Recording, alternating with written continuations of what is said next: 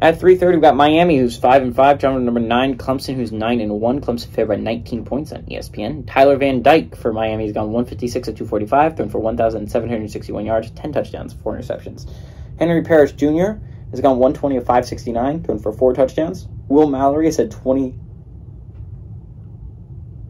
9 carries for 393 yards and 2 touchdowns. DJU has gone 196 at 300, thrown for 2,179 yards, 19 touchdowns, 5 interceptions.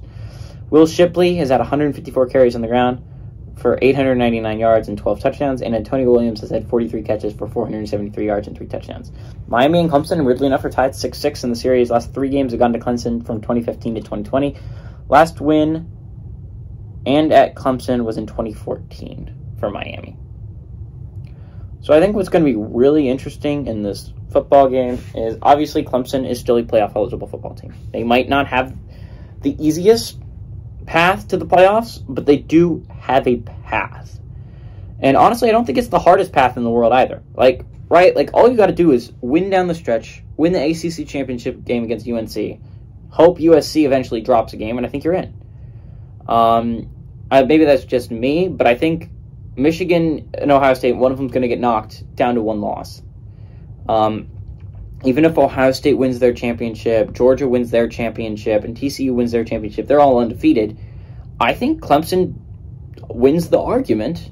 They made it there to their championship game, and they've won their championship game. While the ACC is the weakest conference, it's still a conference championship, something Tennessee and Michigan will both not have on their resumes.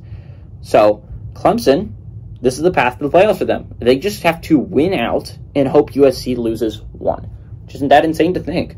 I mean, Clemson's path to the playoff isn't crazy. It's not an insane path, and most of these teams aren't outside of Tennessee and Michigan.